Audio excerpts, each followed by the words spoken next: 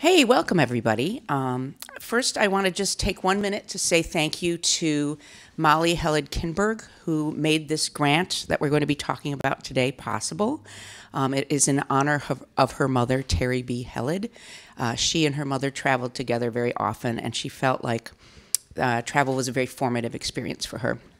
So today, we're going to hear from last summer's two winners, Isami and Sonali, about their application process, what made them want to travel and write about the topics that they chose, and also some of the places they went, and we're going to hear some excerpts of what they've written so far.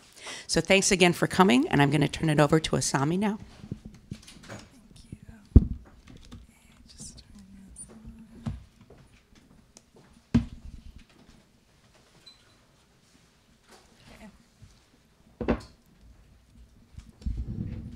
Hi. Sorry, just a second. My name is Isami McCowan. I am a junior in the college studying English. And I just wanted to quickly say thank you to the Kelly Writers House for this opportunity. It was one of the most incredible experiences I've had, and I felt so lucky to have been able to go on this journey. This is a story that I felt moved to share for a long time, and having the resources to make it possible was really amazing, and I'm so grateful for the chance I had to do so. So just to give you guys a sense of what I did, I traveled to Japan this past summer to do research in my Obachan, my grandmother's home country, for a story about her life and her experiences coming of age there. This entailed so many different things, but the most important parts of my collecting information was the chance to be reunited with extended family, great aunts, uncles, and cousins who I had never met before in my life and who my mom had not seen for over 20 years. So much of this precious information and so many of the stories that went into my writing about my grandmother's life as a young woman and an adult came from these conversations with these people, and that would not have been possible without taking this trip. We traveled to her hometowns where I got such an overwhelming historic sense of how the times have changed, and as I explored Japan's incredible natural environments. I know I don't have much time to talk, and I could show you hundreds of pictures, but I think that I'm just going to go into a piece of my writing. What resulted from this experience was a long-form, nonfiction, memoir-style story about Japan, my Obachan, our relationship, and her impact on me. Okay, now I'm just going to read a short excerpt of my writing and show you guys some pictures. My Obachan and I never exchanged more than a few words at a time in the 20 years that I knew her. In fact, I don't think we ever even graduated far beyond, "Hello, how are you? It's good to see you. I missed you. How's school?" During my adolescence, I was an island of one. I found it difficult to unsheath myself from beyond my cocoon of introverted singularity, curiously and most especially among extended family members. Strangers and school friends were easy. They didn't expect much, if anything, from you. We simply existed in tangential relation to one another, wafting out of recollectible existence once we disappeared from visual periphery. Family was different. My mother's side of the family have always been spread out across the country: California, Florida, Michigan, Virginia at one point or another. Some years, I wouldn't see them at all. When my mother informed my brother and I that a trip had been canceled, I would let out a most shameful, most private breath of relief. Security at last, distance from a line I never quite learned how to toe correctly. Such is the conundrum of extended kin, not strangers, but apart. I found it impossible to bring myself to not only show them, but feel towards them the same level of unconditional love and verbal transparency I shared with my mother and my older brother. But still, a visit never passed where they failed to attempt to nudge me towards openness. The personal questions, the well-meaning hugs, the dutiful whispered comments to my mother that my shy aloofness was but a temporary roadblock to functioning adulthood. Aunts, uncles, cousins, they laid everything out in the open. But my Obachan never once cracked. In all of the countless times I saw her, held brief and fragmented conversations with her, watched her eyes train somewhere off in the distant waves on family beach vacations, a moment never came where I heard her divulge even the smallest ounce of personal information. Quiet and introspective types aren't many in my family. I thought I was our unit's sole self-described emotional recluse, pointlessly hiding, when my juxtaposition was a neon fleck of Jackson Pollock on the canvas of a Rembrandt that otherwise made sense. The realization hit me like a truck. My Obachan was an island, and suddenly, in a most peculiar way, one became two. Ikuko. She emerged into this world on an island of many, the youngest of 8 children born to Satoru and Kua Kutsuna Hayakawa. As a child, I am told she was quiet but precocious, a wallflower whose presence bloomed through the windows and doors and storefronts and in the street cracks of Nagoya until the entire city was her garden. When she was 15, her parents sent her to work. One thing I am certain of, if I could ask her now, I know that she would say that nothing was the same after 1953. She had left the train station she was working at and taken up work cleaning hotel rooms, back into the routine of the everyday after falling in and out of love. I wonder if she felt grown up at 25. I wonder if I will, and what advice she would have had for me in another life for navigating the difficult terrain of this point in life. What happened next is only the kind of thing you see in literature. None of us who came after her really knew the exact story of how it happened, but I imagine it went something like this. Prepared to go home and be rid of work troubles for the day, Ikuko hangs up her worn apron and shuffles around in a back room of the hotel in search of her bag. Perhaps she finds it immediately, or maybe it takes a bit of rifling around. But just as she does, at the exact moment she's prepared to walk out of the door, the front desk bell rings. A moment. Her shift is over. She's tired, her hands hurt, and she's desperate to get the smell of cleaning chemicals out of her hair. Perhaps she's curt. Perhaps if she's curt, whoever it is will disappear quickly. She swings the door open, and her eyes land on him. A moment suspended in time. What is there to say about those two? From every story I've heard, they existed in reaction to one another, quite like oil and water, fire and ice. Improbable, nonsensical, but yet still brought together by a sliver of an odd.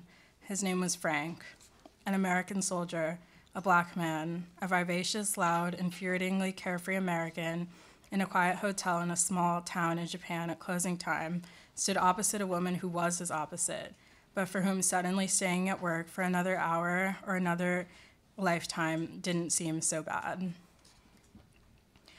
I sought her in the gardens. The first we arrived to, Tokyo's Imperial Palace. The heat washed over my mother and I as we trekked through the winding pathways in search of the relief offered by a billowing tree or the small overhang of a restroom. It's difficult to describe exactly what I felt as I moved through the greenery then, under the sun. 2019, the edge of 50 years separating me from the last time Ikuko was in my place. She likely arrived by train from Nagoya, the last home she knew in her mother country. My thoughts consumed me, but it felt wrong to voice them to anyone in the moment. Who could listen aloud and understand the tangled web that cascaded over me? Perhaps she heard. Wherever she was, perhaps she felt the weight of the homecoming tightening in her chest as I did so thoroughly. Although this was my first time in Japan, I could not shake the feeling, no matter how desperately I tried, that I was back. That somehow geography had brought us closer than we were when we sat by each other all those times as she watched me grow up. The pressing weight of absence and presence closing in. What did she think of these gardens, I asked myself. Did it burgeon a sense of pride in her history and the geographical home that by some chance of nature she was bound to? Did she feel the air in Japan settle on her skin differently than an American breeze? I certainly felt that something had altered itself. Life in parallel, my Obachan and I, fragmented cloths, overlaid upon one another once again. Pieced back together as I returned to her home, but with a loose thread somewhere or other. A gap that eternally hung slightly open, the emptiness holding tight the things that I would never know. We both simply preferred to listen rather than to talk, and when two of that same peculiar attribute come together, there is harmony in the metronomic beats of silence, something shared and unspoken, lived but unheard. Connected by our kinship of blood-linked womanhood, not by long conversations, but rather in the perspective that she passed down to me. My mother, outspoken, an open book with loud laughter and dance, and surrounded by friends, would often say that Obachan's traits skipped a generation, omitting her as if a skipping stone in its brief midair flight, and broke the water surface as it floated down, carefully, delicately, and fatefully, to me. Perhaps it is this that connects us, not alike in appearance or experience, but something even more personal, more central. I often feel as though I watch the world with her eyes. the wayward daughters, matriarchal empire crafted carefully by twine, the wind of passing generations only furthered the quiet harmony built then. The story of two homes fashioned into one, spools of thread weaving together the fabric of divergent place and time. I think of how it has come to define us, our family, me and her. The quiet adventure, the breathing island that ebbs and flows with the change of the times, our pain contained amongst ourselves. Messages in bottles set out to sea, the unadmitted half-hearted corkscrew, left only partially secured, so that maybe someone will find the things we wish we could say one day, and from them set out on a journey of their own, to grow from the things they've come to know. This is what I hoped I was doing as I moved through Japan, finding her words in the air, etched into the corridors of narrow streets, the one in which she paved her way on, in small restaurants erected in her coming of age, in the grand museums and palaces of leaders come and gone, her island steady on in the sea.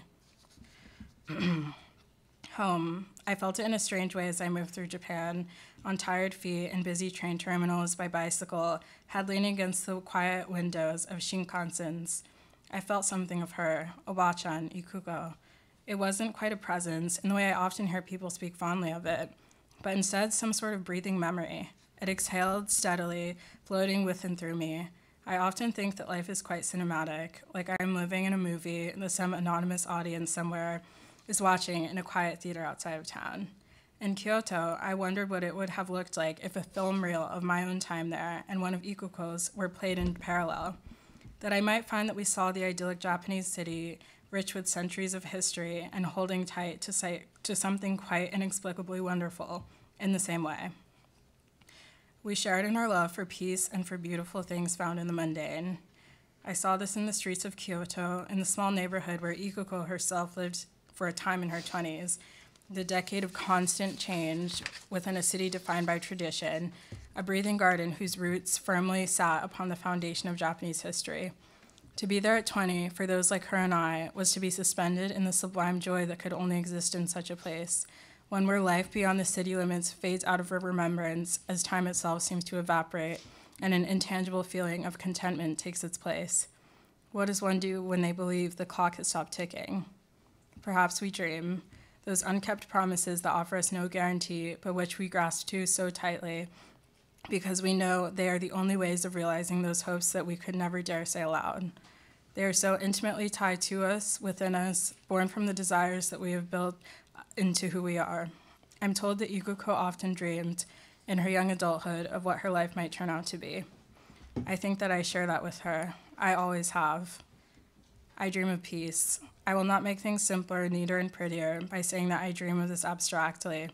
It is constantly accompanied with all the intricate specifications of things that must happen, benchmarks and goals, and people and places I must meet to guarantee the kind of carefully orchestrated tranquility that only those whose heads lie so frequently in the clouds that precipitation sighs a constant caress on their cheeks seem to know. The kind that somewhere, in some unspoken depth in my heart, I know can never be achieved, and paradoxically, that all of the wonder within me, all of the hope, would be destroyed if I ever stopped searching for it. For me, peace and order must coexist. My mother often jokes that this is the Japanese in me, these two supposed and mutually exclusive requirements for the settled life that I saw so delicately woven into the earth, the geography, and the architecture of Japan, so seamless that it felt divinely ordained in nature. Local bus lines that seemed to eternally prefer 5 minutes early to a second late, the gold-plated temple of Kinkakuji settled so squarely in the middle of a shallow body of water that it seemed to be measured by the centimeter. The calm but disquieting resignation, the self-imposed seclusion, would never be acknowledged as anything more than a decision. My Obachan was very much the same. Ever neat, ever put together. Her kitchen and bedroom, her entire house for that matter, was always immaculate. Cleaning is not often something we think of as symptomatic of a greater unknown, especially in the elderly. I think that many of us are afraid to admit that we don't give a second thought to our tidy grandmothers, most certainly those quite old in age, because we liken ourselves to be grateful that they at least have something to keep them busy when we cannot ourselves be there. For Ikoko, I think that order was peace by proxy. It was a way of getting closer to solace so that there would be nothing to worry about when she retreated into her thoughts, into a world in which she could dream. Of what specifically, I am unsure. I could never be. Those of us so invested in our own thoughts build complex universes. They are populated with other people, but only ever visited by us as the creators. So carefully layered, inscribed with rich detail, rich with desire and aspiration. Our identity distilled into an unmarked road, which leads to a place only we could ever know.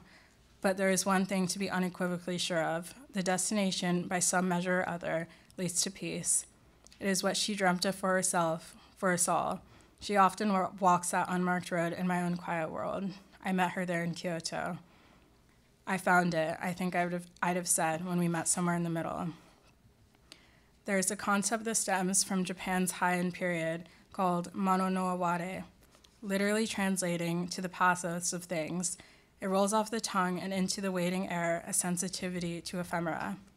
It is a recognition of what we often cower at the object of recollecting, the impermanence in everything, the subtle transience of life's courses, the versions of ourselves that we leave behind, the endings come and gone, the eventual departures we will bid to each place we once called home, the lasting pain that we may carry so deeply and so privately long after such things have passed, the overcoming surge of emotion released like a held breath, the moments we only feel comfortable acknowledging once we believe that everybody else has forgotten.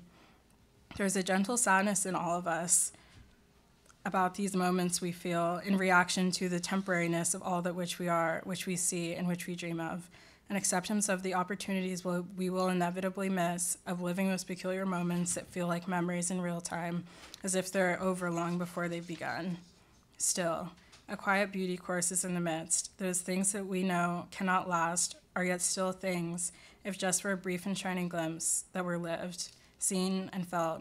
Such is the paradoxical magic in discovery, that transcendent moment in which you embrace the subdued pain of seeing for the first time, without pretense or fear of regret, that which you have lost.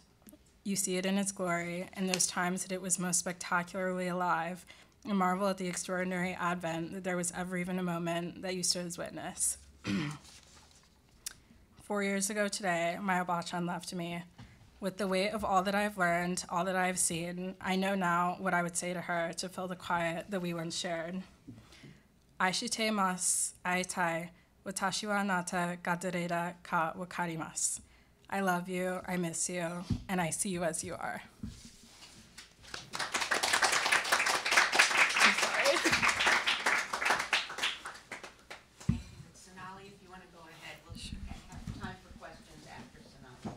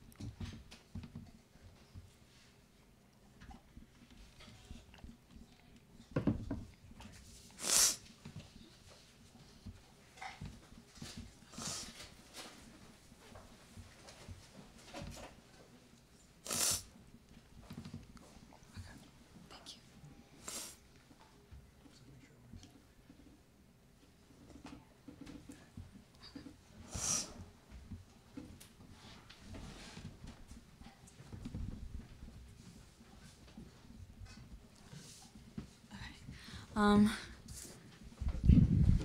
you so much. Hi, my name is Sonali. I'm a sophomore studying economics and creative writing, and I'm really grateful to the Heled Travel and Research Grant for the project that I was able to do last summer. So yeah, I just wanted to talk a little bit about the background of what I did. So the population that I was studying is called Adivasis. They are called this is a term that refers to the indigenous people of India. So this is a population of about 84 million people, 8% of India's population. I wanted to go and study Adivasis in the state of Gujarat in India because that's the state where my family is originally from. And so the language that's spoken there, called Gujarati, is my mother tongue. And so Adivasis kind of have a long, violent history of marginalization. So over 95% of them live in rural areas, and more than half depend on forest produce for their livelihood. And so their land has been very vulnerable to economic exploitation, and they're one of the most disadvantaged socioeconomic groups in India. They face a lot of discrimination and violence in mainstream Indian society. So they are a population that has been fighting to retain their social and economic identity. So my inspiration for, applying for this grant is that I'm very passionate about social justice causes in India. I had briefly encountered these tribal and indigenous groups in Gujarat before, and I wanted to deepen my experience. So I really wanted to document the experiences and the stories of these people. And so this grant kind of represented to me an opportunity to go out of my comfort zone, to go live in rural India and pursue my passion. So my proposal was to interview, listen, and record the stories of Adivasis in the district Valsad in Gujarat. So this is the state in India, and then the little yellow and the blue state is the district where I went to. So I spent 3 weeks staying in a residential school for tribal or indigenous girls. So just kind of a visual. I was literally going to houses that look like this, like villages, and chatting with villagers for about like 30 minutes or so, and just trying to ask these probing questions to spark a dialogue so I could get a sense of their personal experiences. So I asked questions about all these different aspects of their lives, and this resulted in 30 interviews, 100 individuals, and a lot of stories. So yeah, I'll get to my writing. My writing as a result of this project is a mix of creative nonfiction and fiction. My first piece is a personal essay describing my experience of nature while living at the Kedi School, a residential institution for tribal girls. The piece is titled Mangoes and Monsoons. You or I could look at that tree and spot maybe 2 or 3 mangoes, but ask any of these girls and they could see about 20, a quote from Rahulbai, a teacher at the Kedi School. Nestled in the rural farmlands of Dharampur district, Gujarat, you'll find the yellow and pink painted concrete walls of the Kedi School. It is home to about 30 girls, as well as several teachers and staff. Calling Kedi a school is a misnomer. Rather, the institution houses a community. I immediately fell in love with the Kedi community because of the students and teachers' overt affection and warmth. After just a few days, girls would crowd around me and ask about America, or gather around me in my bed at night and giggle about my fear of bugs, or pull me into their classrooms so I could play games with them. We played games to improve their English and my Gujarati. When I came to Kedi, I could barely have a conversation in my native tongue. I learned that many girls worried about being married after their graduation because they had aspirations to graduate from college and become employed. We showed each other a lens to a different part of the world. I learned that central to their lives, regardless of their caste or religion, was their relationship with nature. I realized that the cushioned, urban, elite South Mumbai life that I'd always experienced with my family in India lacked the most essential element of Indian rural life, nature. Especially to Adivasis, nature is a source of habitation, income, sustenance, beauty, and religion. Some Adivasi tribes worship deities of rivers, animals, rain, and the sun. Behind the school building is a cow shed, fields for growing vegetables, and a mango orchard.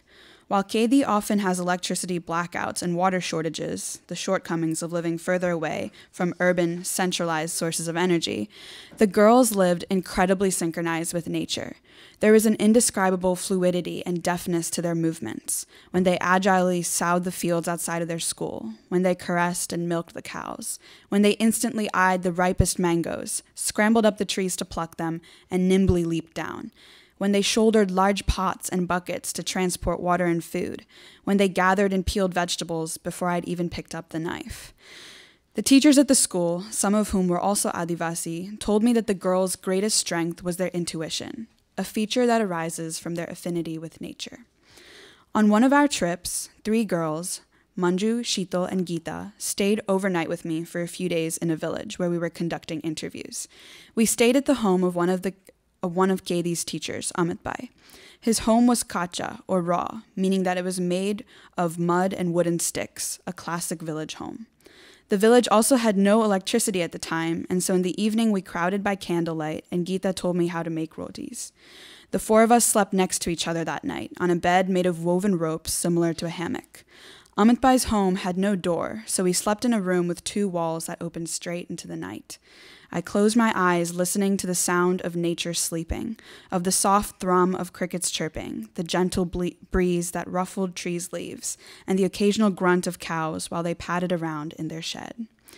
There was one day when for about 30 straight minutes, the sky poured down rain mercilessly, as if preparing us for the relentless monsoons later that summer. The girls and I raced out into the courtyard, barefoot, and danced, drenching ourselves. And I remember that one of the teachers, Rahul Bhai, plunged his hands into the mud and smeared it over his face, letting the rain soak him clean.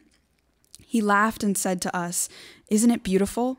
gesturing to the mud caked on his face and hands. Had we not been in Kedi, where, day by day, I was becoming increasingly more enchanted and astounded by nature, I would have thought he was crazy. Looking at Rahul Bhai's muddy face, my relatives from Mumbai would have reeled in disgust.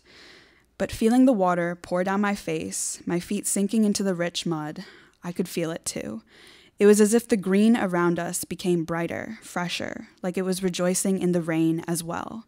We were intoxicated by nature's song, nature's power, by the insatiable desire to become closer and more intimately consumed by nature's touch. My next piece is creative fiction, inspired by Manju, one of the 3 girls who became my closest friends. Manju woke up to her parents' angry voices. Usually, she woke up at dawn anyways to go check on the cows and seed the fields, but her eyes flickered open about an hour earlier today. She slowly, quietly rolled off the blanket spread across the floor of her family's kacha hut and folded the frayed quilt, tucking it into the shelf under the stained mirror. Silently, she padded over to the doorless threshold and peered over at her parents standing by the cowshed, her mother clutching a straw jadu and gesturing with it emphatically, while her father held 2 steel pails of fresh milk. Her father was saying that Manju wasn't going to go back to school. Her mother was shaking her head, her face reddening, insisting that Manju finish high school. Suddenly, Manju's father grabbed her mother's shoulders, clenching her arms so tightly that Manju could see her mother's face slowly paling. Manju shrank back into the shadows of their hut, realization sinking in. He had already started drinking. She heard her father's next words anyways, even though she didn't want to. "If you dare give that girl hope that she'll finish school, I will make sure you never say another word to her." Her parents were now walking back towards her, her mother's lips so tightly pressed together they were white. Manju hurried to the woodpile to gather food and busied herself with making breakfast. The heat was so much today that even Manju's sun-weathered skin shined with sweat. She harvested the rice crop quickly and carefully, checking for the firmness in the flour before severing the roots. Her father had threatened her earlier, saying that if she didn't harvest enough crop during the day, then she wouldn't go back to school, so she worked as fast as she could. She paused, listening. She heard it again, rustling, far off in the distance. Her pulse quickened with anticipation. She hurried to the nearby stream, rinsed her muddy feet, and splashed her face with the cool water. Adjusting her dupatta and fanning her face slightly, she waited for him to emerge from the field. Tall, thin, and clad in a worn white shirt and loose black shorts, he stepped out from the field with 2 fistfuls of mangoes and a knife, grinning widely. Manju sat down by the stream and gestured for him to join her. He was humming and cheerfully began peeling a mango, handing Manju the glistening, juicy slices. They sat side by side, his thin legs just barely touching her trailing dupatta. "Are you ready?" she asked him, barely concealing the eagerness in her voice. "Ask away," he said, smiling as he stuffed his mouth with a mango slice. "Why is milk white?" She had thought of the question months ago, suddenly, when she was carrying a pail of milk and spilled some into the stream, watching its whiteness diluted by the water. She wondered about what created color then. Why was water clear? But she had to choose her questions carefully because he didn't have enough time to answer all of them. They didn't have enough time. So she reviewed her list of questions every day, thoughtfully picking the one that she most wanted answered. Of course, the more questions that he answered, the more questions she wanted to ask him, which only made her miss school more. But she'd take what she could, what little time with him that she had. It was the next best thing to school. He never raised his eyebrows or expressed surprise about her questions. He would just start explaining and make sure that she understood him. He didn't assume that she knew fancy words, but explained them simplistically. He understood how, although she brimmed with curiosity and a burning desire to learn, she had to suppress herself because of her father. He was explaining waves of light to her when she felt the evening breeze and noticed an orange smear beginning to make its way across the sky. She glanced around and then touched his arm. He stopped talking about visible light and looked at her, quiet. "Is it time?" She nodded. He leapt up, grabbing the rest of the mangoes, and tucked the knife into his pocket. "Tomorrow," he said, and Manju nodded. A few moments later, he had disappeared into the field. The sweat had dried into caked patterns along Manju's arms as she headed back home to make dinner. She thought of how at school, her arms were not busy carrying crops, but books. Her hands were not plucking rice and grain, but scrawling a pencil across paper. She was very good at writing. Her teachers had told her she was the best. They told her that if she continued through high school, they would sponsor her college education. But Manju knew she would never go to college. Her father would not let her go. She knew her teachers would be disappointed. After dinner, Manju scrubbed the pots and pans and swept the floor. She used her dupatta to dust the interior of her home, wary of her father, who crouched outside with a bottle at hand. But it seemed as if the storms had calmed for today. She pulled out her folded blanket and spread it over the floor. She stared into the darkness of her doorway, straight into the night. She thought about its navy hue, mulling over what she'd learned about today. She wondered for a moment what her friends had done at school that day, if they had remembered her, if they'd already learned about colors and waves and light, if they knew the answers to all the questions she wanted to ask. She thought about what questions she would ask tomorrow. Her mother saw Manju's eyes open and chastised her for staying awake. "Go to sleep," she said. "You have to wake up early again tomorrow." Manju closed her eyes. She was tired, but wouldn't fall asleep for a while.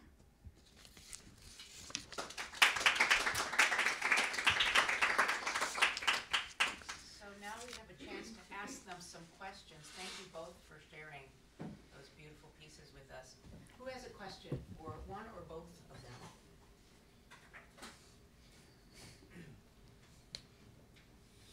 All right. Well, okay, good, perfect. I'm assuming that both. We're recording. So.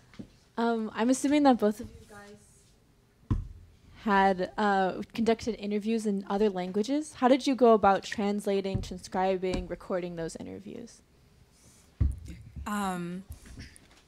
Most of the interviews that I conducted were with like extended family members who I hadn't seen for a long time, but I kind of took a more informal approach in that sense because I had some family members who were bilingual, and although like it was a little bit of a struggle, like it just felt like more personal, especially because some of them were elderly, and I don't think they would have felt comfortable speaking to strangers, or so they told me. So we had like other family members who were bilingual just try to help us translate.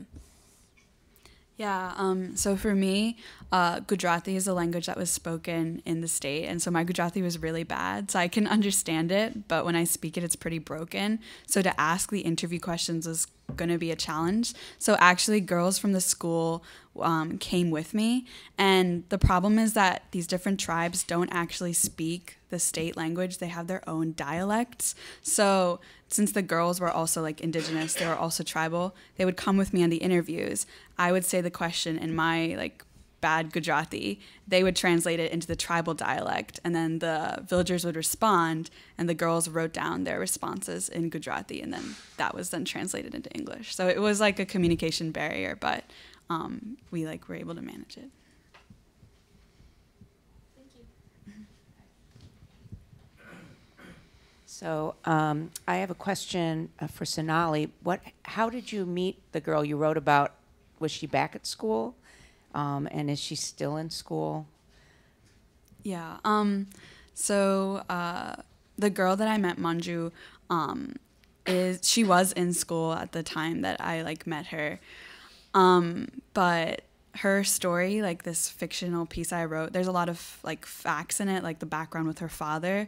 That's factual, drawn from other girls' stories as well. I wrote it about Manju though. And so Manju is at school, and I believe that her family will let her, she wants to be part of like the police force, so I think they'll let her do it.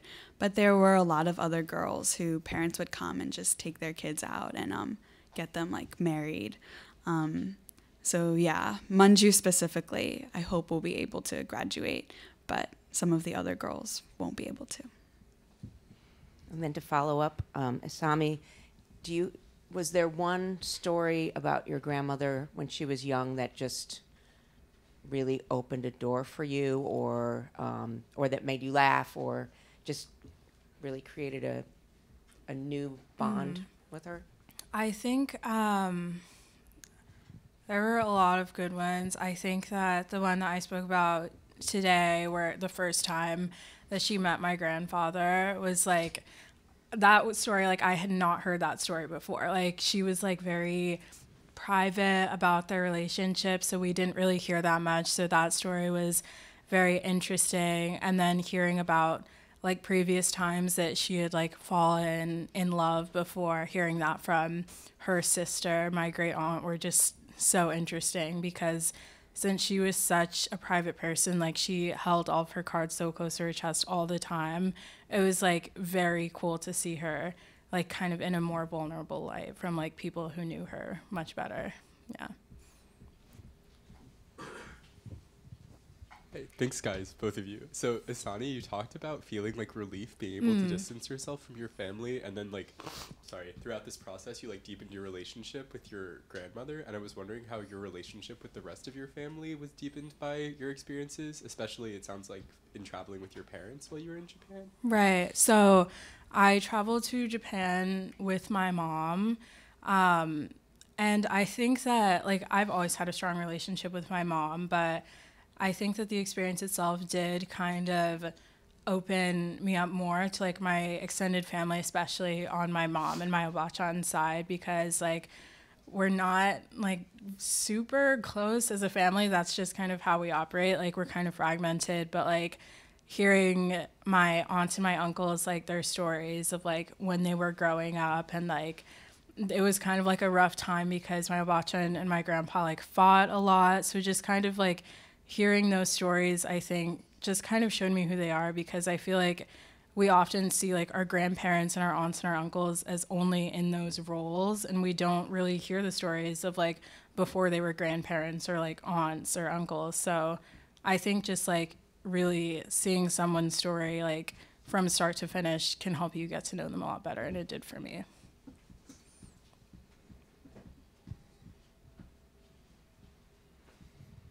Hi, so this is a question for both of you guys. Do you guys plan on going back and like to where you guys went, and then like looking over the writing, like trying to write more and like revisit some of the places? Oh, yeah, definitely. I was like, I didn't foresee that I would go and I would actually like make friends and like become so close with the people who I lived with. So I still keep in touch with them. It's hard because only like one of the teachers has like a phone, so like that's like how I try to keep in touch. But I definitely want to go back. I think that the school where I was staying is a really interesting place because they have this goal of educating girls, because they want they've identified that if you educate like moms and like a family, then their children will be educated. So it's about creating values in a generation that will subsequently create those values in like their kids. So I think that model of like the institution is super fascinating, and I want to go back and keep like documenting and seeing like the progress and like how like the different girls are passing on what they've learned to like their families. I definitely feel like a lot of similar sentiments. Like I would absolutely love to go back to Japan. It's probably like, it was my favorite trip that I've ever been on before. Like it was just incredible to kind of like see how much it had changed from like the pictures that I saw. Because I was born in Singapore and my family traveled around Asia for a while until I was like about 4 years old and we moved to the States. So just being able to continue seeing how much the country has changed and also go back and see my family members. Like my cousin Ibuki is the same age as me, like he's also 20 and he's, I think, studying abroad in Canada soon. So just being able to really keep in touch with him would be amazing.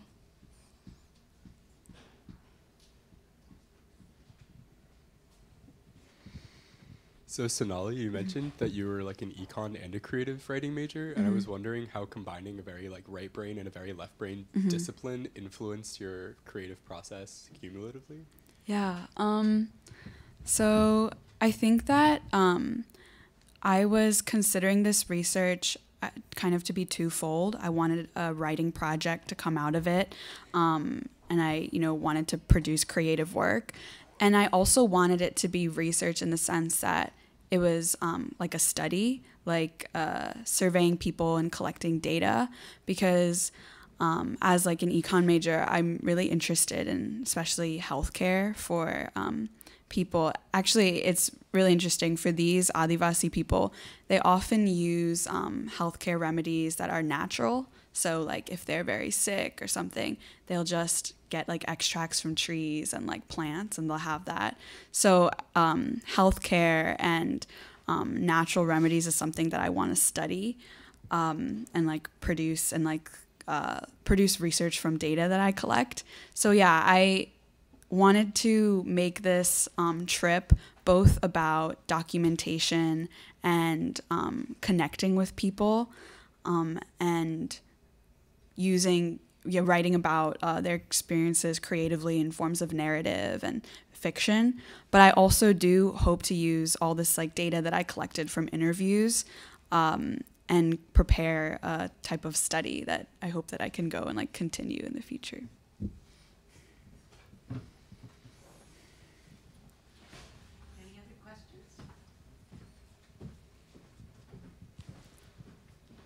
Okay, well, I think we can wrap up unless there's anything that either of you would like to share with us in addition to what you've already shared. I think both pieces, well, all three pieces were really beautifully written and a joy to hear, and I'm so glad that we were able to help you make these trips. And for any of you in the room that are underclassmen, if you want to apply this year, we'll be announcing the Heled Grant very soon, and I think applications will be due at the end of spring break. So I'd like to just thank you both again for sharing with us. A little round of applause.